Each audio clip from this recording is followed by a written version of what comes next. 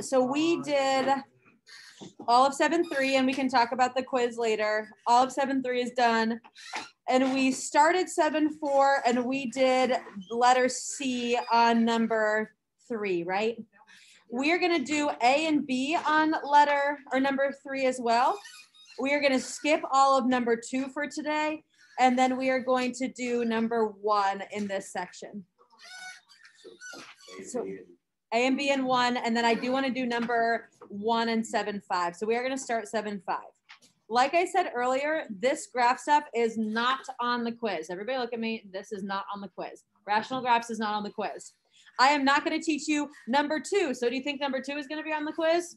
Probably not, because you don't know it, right? But number 1 will be. So when we come back and do number 1, we will go over that slowly. I am not assigning 7.4 homework. I'm actually going to use it in class as just a couple more practice problems. And then we will do this first problem, 7.5. 7.5 will not be on the quiz. Okay, so literally only 7.3, and then this first problem, area of a triangle, those are the 2 types of problems or 2 places to look for stuff that's going to be on the quiz. Okay, so let's get going. Let's go graph our rational functions. Even though it's not on the quiz, we're still going to practice it. Just a reminder, if you weren't here when we did the review, the biggest thing that you need to remember is just what to find and how to find it. So we need to care about intercepts, X and Y intercepts. We need to care about asymptotes, vertical and horizontal asymptotes. So what we are going to do is use these, math types, and we are going to solve. And we're going to graph our equation. So I want to do B first. I actually think it's the easier one. And then we'll come back and do letter A. Okay.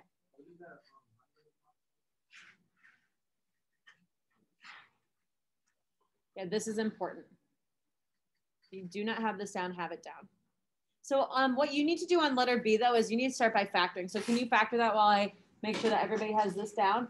And then if you haven't factored, then I want you to find vertical, horizontal asymptote, X and Y intercepts. And then I'll catch up in a second.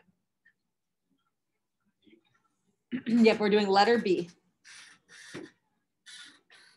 Letter B.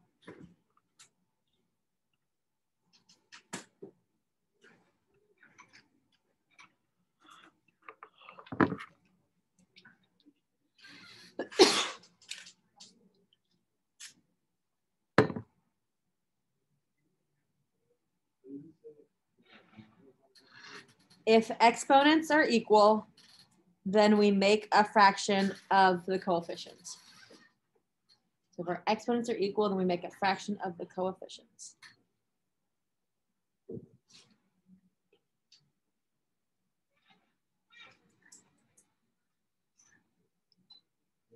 Okay. All right, so I'm coming up to letter B, and I'm going to do my work in like a box right about here. Okay. Let's factor it down first. So I know that x squared plus 6x plus 5 becomes x plus 1, x plus 5.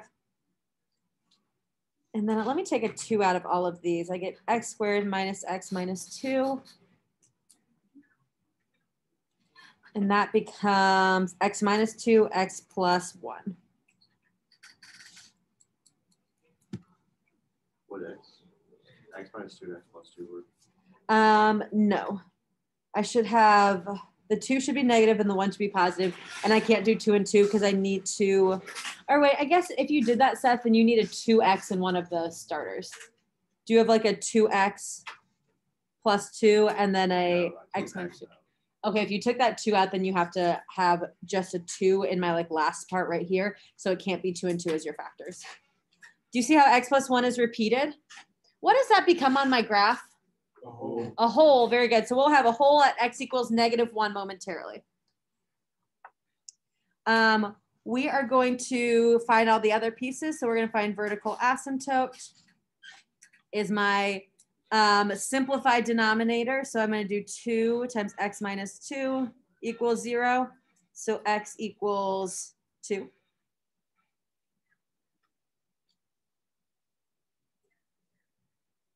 My horizontal asymptote, my exponents are the same. So that means I just make a fraction of the coefficients. So my horizontal asymptote is at y equals 1/2.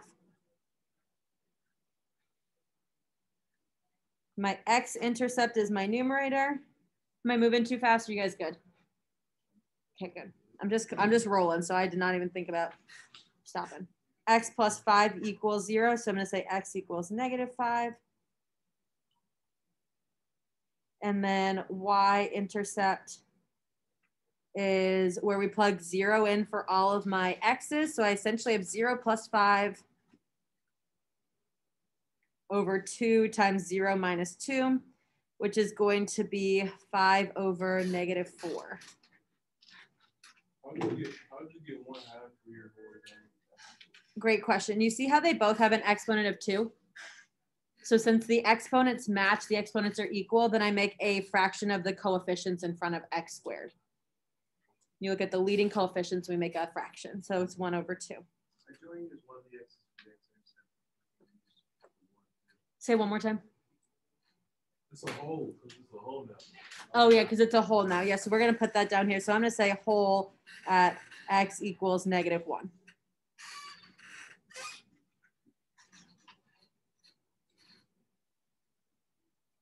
Okay, so let's go graph all of these things. I'm gonna graph my asymptotes and my intercepts.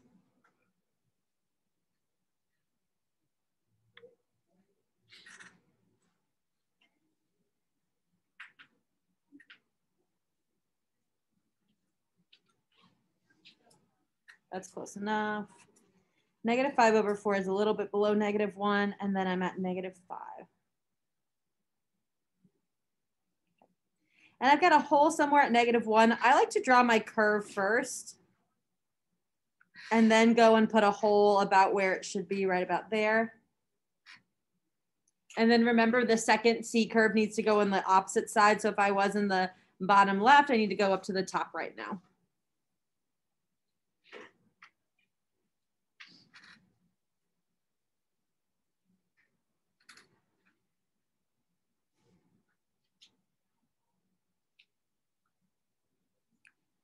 All right.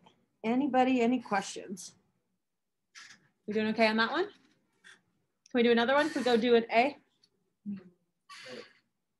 I'm going to keep this up if you're still looking at this one, and I want you to go graph A if you are done and ready to move on.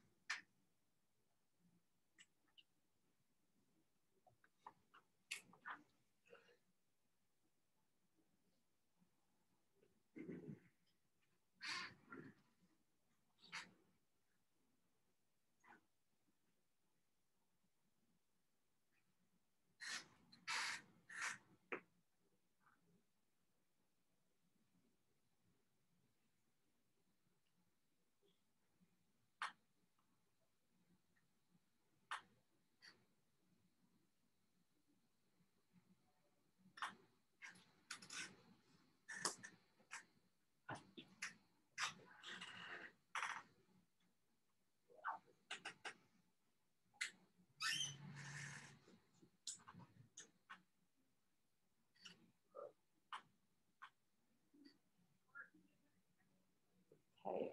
Anybody questions yet? Can I move on to letter A? Okay. Similar idea here. I can factor this down, but when I factor it down, it doesn't really help me because it's just going to be x minus 2 and, or x minus 2, x plus 2, and x minus 3, x plus 3. I cannot cancel anything out, so it's not super helpful to do that. But if you want to kind of do that in order to know what to do next, that's great. I know the graph is going to be, just because I've already done this, I know that I'm going to have some graph up here. So I'm going to go do my work over here in this corner. So let's go down here and let's find all of our things. There's no hole here because I've got nothing to cancel, but I do have vertical asymptote, horizontal asymptote, x-intercept, y-intercepts. So vertical asymptote is my denominator. That's my x minus and plus 3 equals 0. So x equals plus or minus 3. Yeah, go for it.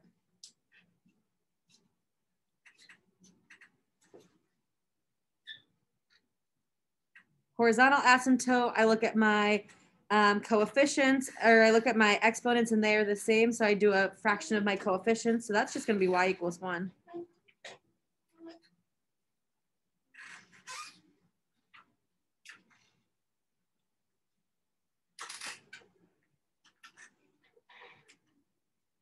x-intercept is my numerator. X equals plus or minus 2. And then my y-intercept is plug a 0 in for everything. So I've got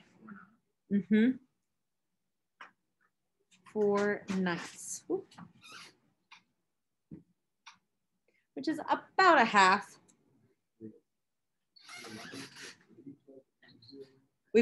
Well, y-intercept, you plug 0 in for the x's.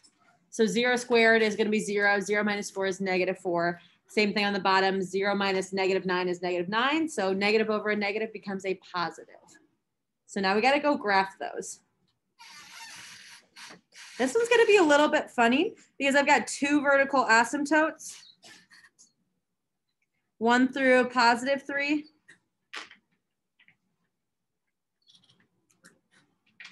1 through -3. My my horizontal asymptote is through 1. And then I've got all of my points are at x-intercepts -1 and -2, +2. Y-intercept is at 4/8. So this is kind of what I have set up. Everybody okay with that? That's just what our points have told us. This is kind of a funny graph. It's not like a C on one side and a C on the other side. Because I have essentially 3 sections that I need to graph this bottom one is going to be a parabola because it's still hugging the asymptotes. It's going to look kind of parabolic down in the bottom, going through all the points that I said it was going to go through. And then on the other 2 columns, so like I've got nothing over here yet, I've got nothing over here. We draw little C's on the like opposite catty corner points to that. So if I've graphed this parabola down in the bottom middle, then the top left and right both have little C's in them. I know that it's not physically marked for us. There's no points to know that, but that's the pattern. That's the way this graph looks. So if you have points somewhere, then we go like opposite that. If my parabola was in the top middle, then I would have my little C's in the bottom left, bottom right. Okay. Any questions? We'll do another one of these because I told you we're going to do our 7.4 homework kind of together. So if you're done with this, we're going to jump up to 4.1 and we're going to do that one together. 7.4 number 1. Sorry, lots of numbers. I always blame not being able to talk at the end of the day, but it's the beginning of the day and I still can't talk. So maybe it's a personal problem. I think I want my brain to work fast, or my mouth to work as fast as my brain, and it does not. All right, this type of problem will be on the quiz tomorrow. Everybody hear that? This will be on your quiz tomorrow. So first thing we need to do is we're gonna find the area of the triangle. Let's start by graphing this triangle. We're gonna graph this triangle out first.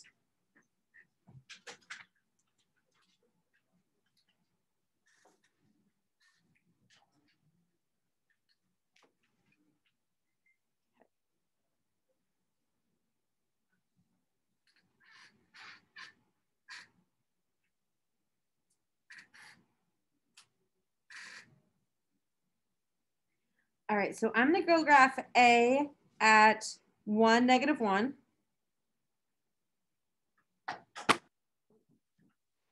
I'm gonna go graph B at 3, 2. And I'm gonna graph C at -1, 7.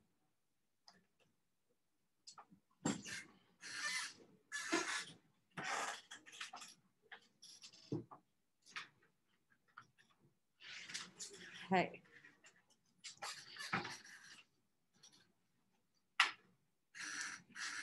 How are we doing so far? Good? Okay.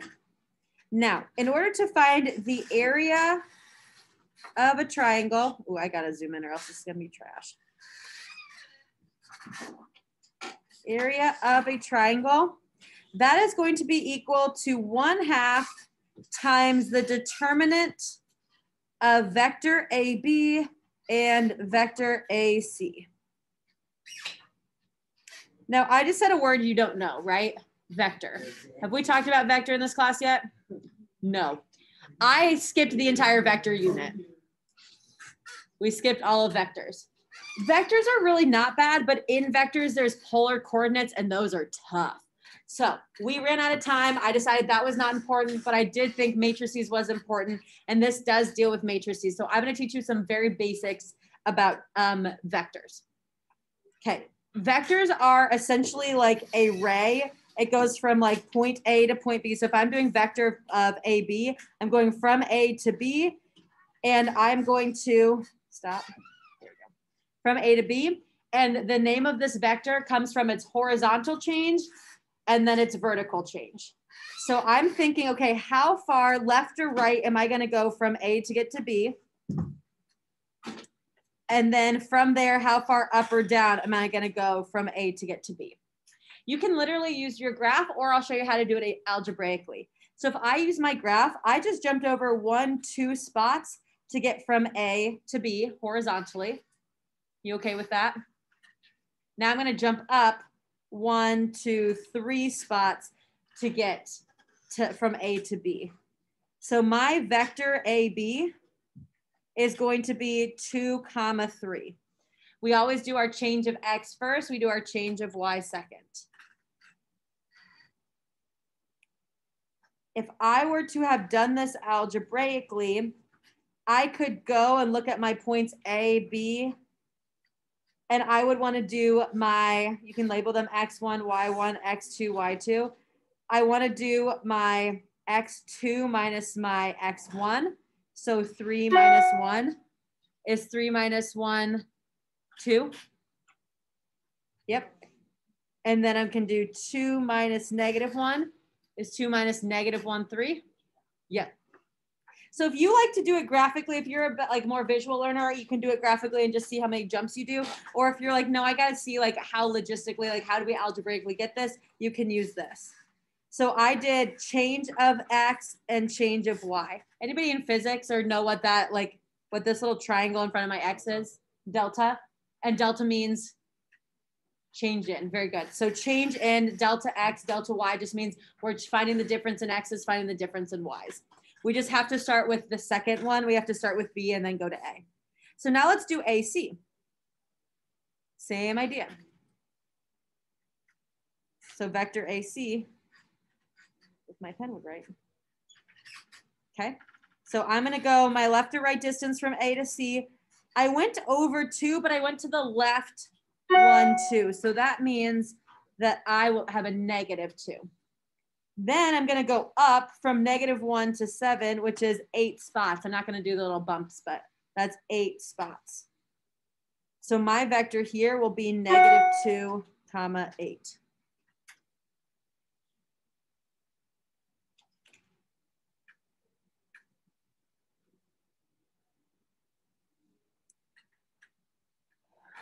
Okay, thoughts, questions, concerns?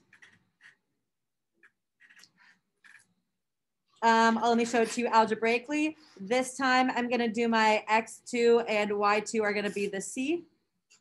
My pen could keep up. That'd be great. So I'm doing negative 1 minus 1 to get negative 2. And I'm doing 7 minus negative 1 to get 8. Okay.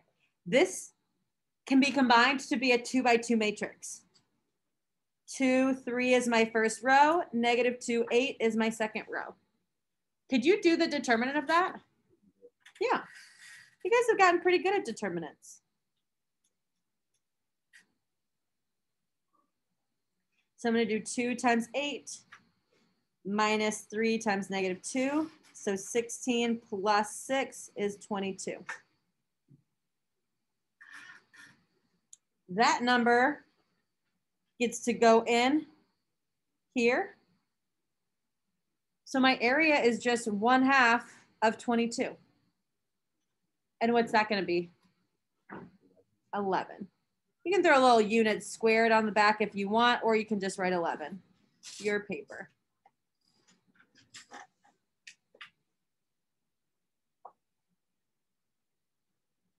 Okay, so the hardest part I think is the vector stuff because that's the new part. Once you have the vectors, you just do the determinant. We've been doing that for days. You can do 1/2 of a number. You've been doing that since like, I don't know, middle school, elementary school. So that's pretty basic, but it's the vectors that's the hardest part. What I would love to do now is jump to your 7-4 homework because I'm not going to assign that. Let's use number 1 and number 3 as just extra practice problems, okay? We're not done with notes. I'm not going to assign 7-4.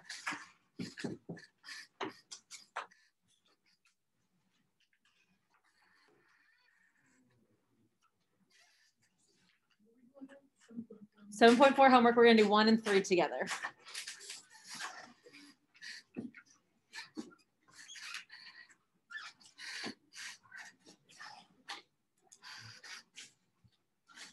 We will come back to the notes because I do want to do one more problem, but while the 7-4 stuff is fresh in our head, let's jump to that. So let's go do the area of the triangle one first. So it says, find the area of a triangle with vertices -2, 1, 2, -1, and 1, 4. Can you graph that first? Yes. Thank you.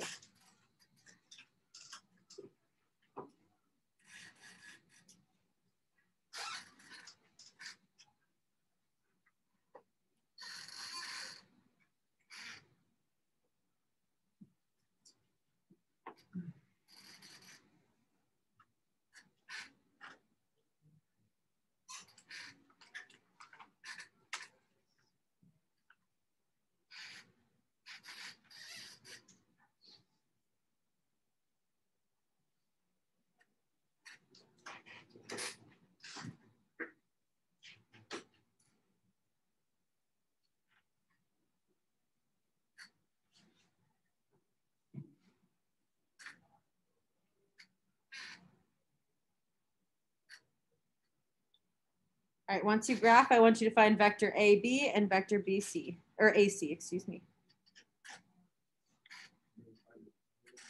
We'll find the vectors so we can find the determinant. And then once you do that, yes, you can go ahead and do the determinant.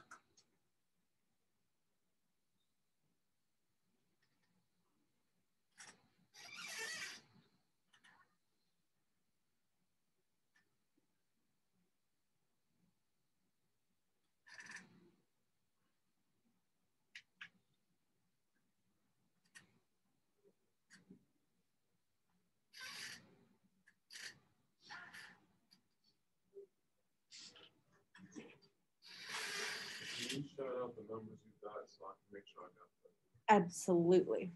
I got 4, -2. I got -2. That's what I'm saying. I got 3, -2. That's what I got. That's what I got. Okay, maybe I just flipped around. I got to go over as many as I can to go from A to B. So that's 1, 2, 3, 4 spots. I don't know yet. Give me 1 second. And then I went. Yeah, I mean, every spot you move, you have to count. This is exactly why I asked first. That's right, Jaden. Yes, sir. All right, AC, I got 1, 2, 3. I think I got 3, 3. Okay, I got it. I think you did that wrong. So AC would have been like 1 minus -2, which is 3. I only had to bump over 3 spots. How come the AB is -2? Because I had to go down. To go from A to B, I had to go down. So that's why it's -2. Oh, I was going to. Were you going from B to A?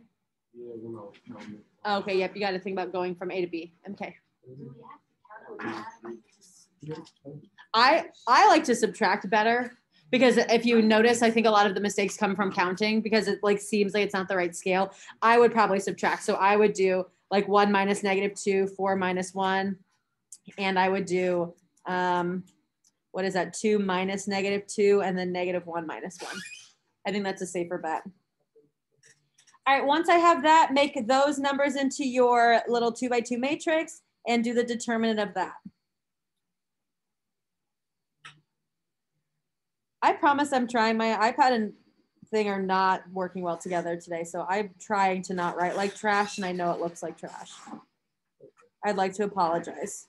This is my formal apology. Thank you so much. We're still gonna do 1/2. Yep, so the determinant is 18. In order to really solve, we have to do 1/2 of that. So area equals 1/2 of 18. And what is 1/2 of 18? 9. Well, we're getting all multilingual in here. Mm.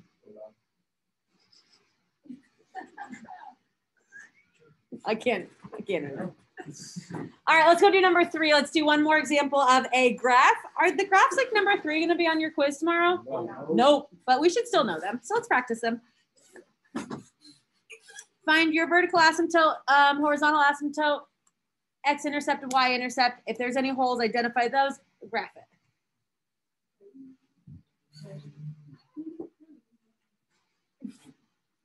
What was that?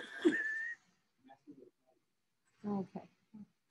We're just still on the homework, Jaden. Number 3 now. Because you don't know how to do number 2, so.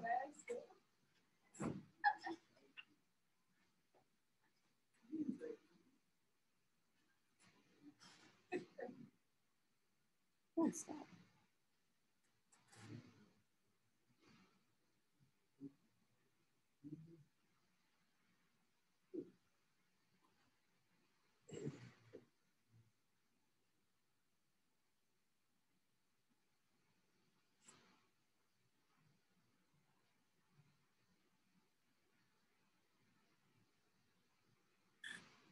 All right, check your asymptotes and intercepts.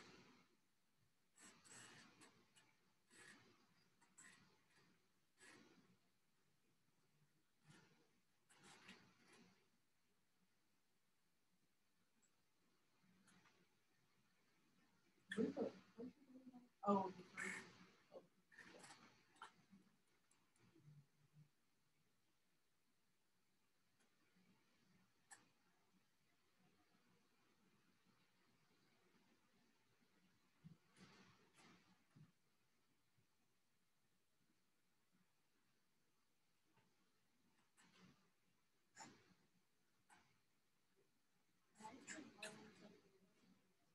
Because I plug a 0 in for all my x's. So 3 times 0 is 0, plus 6 is 6. And then 0 minus 1 is -1. So it's going to be 6 divided by -1, which is -6. Let's go for it. Say again. Oh, Callie, you say something? Okay, let me graph it. All right, vertical asymptotes at 1.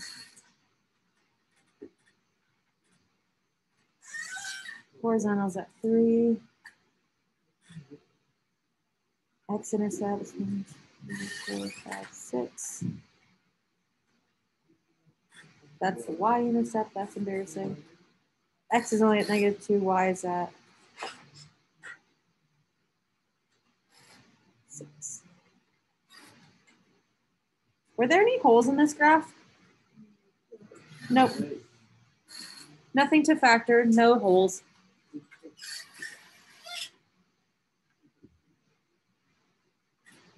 Mm-hmm.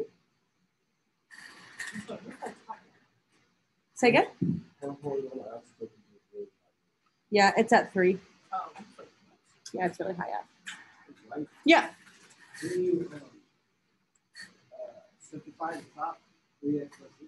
You can, but you can't factor anything out. Mm-hmm. Good question.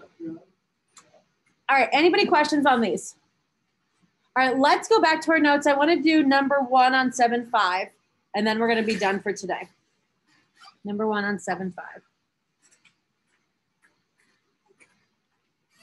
This is what we call a linear programming problem, and that's when we're ever dealing with maximums and minimums. And often we do minimizing cost, because if you are in business, you know, you don't really want to spend a lot of money on anything. And we want to maximize profits, which means that we want to make a lot of money on what we're selling or what we're doing. So go to number 1 on 7.5. It's like a full page with kind of like a word problem at the top.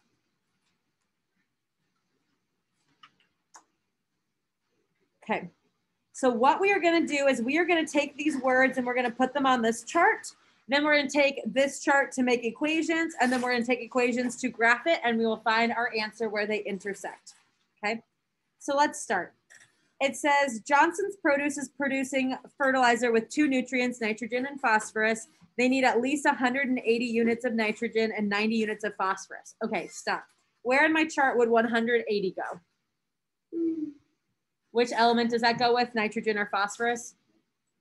Good. And is it A, B, or total? total. 180 goes in my total. Same thing with 90. We want at least a total of 90. And at least means that we can have more than that. So I can do greater than or less than right there, because I can do greater than, I can have more than 180, or I can have more than 90, but I cannot have less than. I at least need that much. Okay. Then it says that we have 2 brands of fertilizers. Brand A costs $10 a bag and has 4 units of nitrogen and 1 unit of phosphorus. Okay. Brand A costs how much? 10. And how much nitrogen does it have? And how much phosphorus? 1. Good. So brand A essentially is taking that first column. So I've got 4 things of nitrogen, 1 of phosphorus, $10 is cost. Is everyone okay with what boxes I'm plugging in? Brand B costs $5 and it's 1 unit of nitrogen, 1 unit of phosphate. So fill in your next box, 5 for your cost, and then 1 for both your nitrogen and phosphates. Okay, anybody questions or concerns so far? Okay, great. We are going to use these in a second, but we're going to start by writing equations. The first 2 equations are always, always, always true for all of these graphs. They are going to be x is greater than or equal to 0 and y is greater than or equal to 0. We often forget those 2 because I already give you a graph that's in quadrant 1, which means that there are no negatives, but we have to state that because can I have negative like amounts of brand A? Could I have negative costs? Could I have negative nitrogen? No, I can't have negative anything. So everything's got to be positive. My next 2 equations are going to come from the first 2 rows. So the first row is going to be my first equation. Instead of writing A and B, let's write X and Y. So we're going to say 4 times X plus 1 times Y is greater than or equal to 180.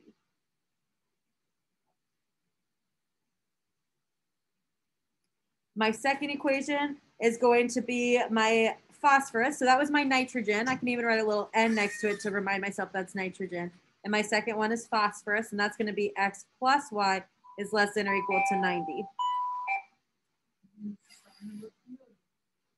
And then the last box is going to be my cost. It does say that we can't spend, or we want to have a budget of $800. I'm not going to include that because often we don't have anything here, but that's something we're going to keep in mind later. So for my cost, I'm going to write 10x plus 5y, and I can just say that equals C, that equals my cost. And that's what I want to maximize and minimize. All right, let's graph those 2 and let's see where we intersect. I think finding the intercepts is the easiest way to do it. So if I'm graphing the phosphorus one, what would my x-intercept there be? If I plugged a 0 in for y, what would my x be? 90. What would my y-intercept be? 90. Good. So I'm going to go graph 90 on the x and y axis, and let's do these by factors of 10. 10, 20, 30, 40, 50, 60, 70, 80, 90, 100.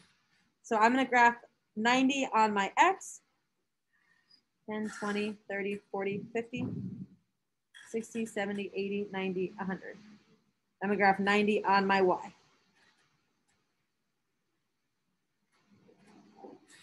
It says greater than, so I can essentially shade everywhere outside of this. Shading is not that important though, so if you don't shade, that's okay. Shading is everything outside of there. Now, what's my y-intercept for the first equation, the nitrogen one?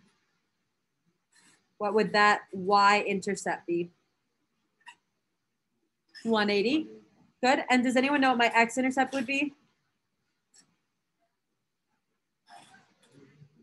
We'd have to do 4x equals 180, and 180 divided by 4 is, I think, 45. Am I moving too fast? Are you guys good with that? Mike is like, sure.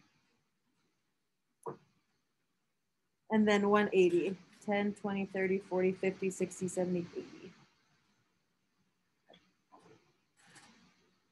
All right, I graph these. I could also shade outside my pink guy. But that doesn't really matter. What I really care about is where do those 2 lines intersect at?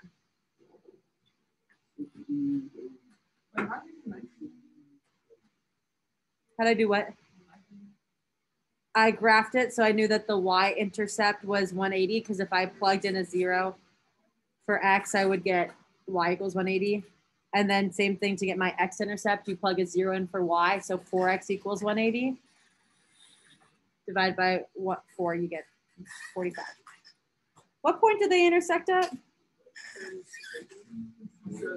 We're gonna go X first. So X is 30, Y is 60. What does that mean? What does the answer 30, 60 mean? What'd you say? X equals 30. And what does X represent again? And like my word problem? Brand A. So I should buy 30 units of brand A and 60 of brand B. The graph. That's fine. Where they intersect. We'll look at this on next class. You do not have homework. And we will finish this and do some more practice next class. So let me stop.